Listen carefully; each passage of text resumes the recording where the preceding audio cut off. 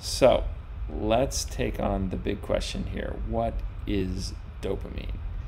This is a problem because it's great that everybody knows about dopamine now. There's so many songs I'm collecting in my Spotify albums about all these songs about dopamine, but everybody kind of gets it wrong. Everybody says dopamine is about pleasure. It's about, this hedonic kind of response. It's what's good. That's not what dopamine is. Dopamine is about learning. Dopamine is a learning drug. And I'm going to learn you about learning right now, okay? So we're going to figure out what is the difference between pleasure and learning. There's pleasure in learning about what the difference is between learning and pleasure. Get meta. And the key result comes from these amazing recordings, very hard to do, made by Wolfram Schultz in monkeys. And this kind of diagram here, which is shown so many times and is so impactful, really kind of fits perfectly with a mathematical formulation that had been developed many years earlier by Rich Sutton and Andy Bartow. Again, one of these classic early examples where computational modeling approaches anticipated exactly how the system works, really the kind of Hebb version in the context of the kind of reinforcement learning world, really understanding how this system should work mathematically. So let's take a look at what this diagram is telling us, and then we'll see what the difference is between learning and pleasure. So here's the kind of pleasure side of it that makes people think that dopamine is pleasure.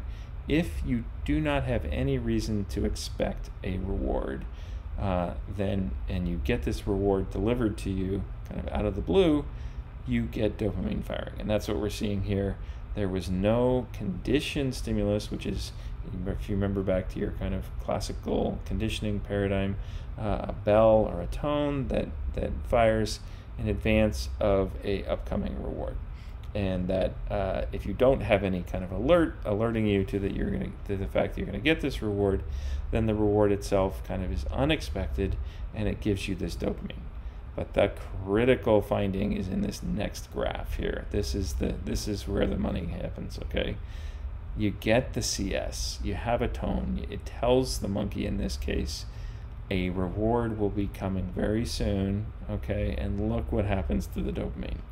When you get that very same reward that previously gave you a nice robust firing of dopamine neurons, you get nothing. And just to make sure we're on the same page here, each line is a single trial. This is when the dopamine neurons fired, these little dots, and then the histogram on the top is essentially just the accumulation or sum of all the dots at each given point in time.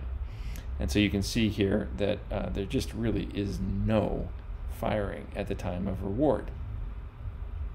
Dopamine is not about reward. Let me say that again.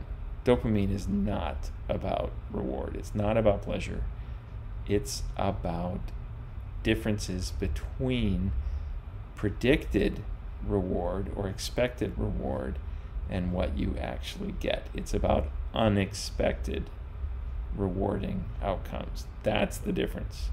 And the key point connection with learning is, once you learn to expect the reward, you don't need to learn anything more about that, and you're done learning. And then you don't need dopamine, because dopamine, again, is a learning drug. It's a drug that controls the learning in the basal ganglia for what to do and what not to do. And once you've learned it, once you're able to predict that the reward is going to come, then it's actually really important computationally that you don't keep hammering away and trying to get the system to keep learning. Once it's learned, it's learned. And I'll try to stop reiterating this, because you see, if I keep saying the same thing over and over again, it's annoying, right? So once you've learned it, you got it. You don't want me to keep saying it, okay? It's the same thing with dopamine. Once you've learned it, you're done, okay? And it's the same thing with news. Tell me the news, right? Don't tell me the weather, whatever.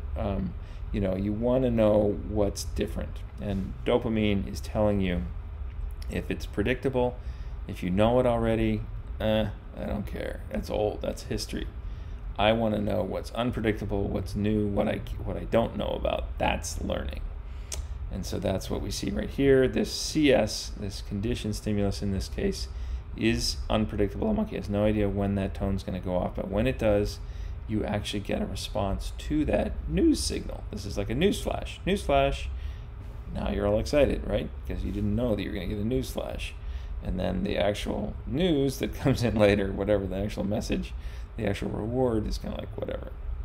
So, and then the complement of this is also very important, which is you get the news flash, you get this kind of alert that says something good is going to happen, you think, right? So you get the tone that tells you that a reward is coming, but now the evil scientist says, sorry, no reward, right? So here, Wolfram just said, no, monkeys, I'm not going to give you this little drop of juice that you've been expecting. And you see the neurons are very sad, right? They just stop firing. And this is the dip in dopamine that drives that kind of no-go learning that we talked about in the previous slide. That's what we're talking about as this kind of dip. And this is what happens when you don't get something that you expect. And over here you can see this is the case of the burst, when you get this unexpected thing. But if you expect it again, you don't continue to learn about it. So this is really the critical thing about dopamine, is that it's coding for unexpected things. And this also means that as you get older and learn about the world and have a better kind of model and expectations about what's going to happen, you don't get your dopamine anymore. It's really sad. And so it's actually this dopamine stuff really has a lot, understanding how it actually works has a lot of important implications for life, okay? It's why expectations are so important, right? So we're all about, do we expect something good or not, right?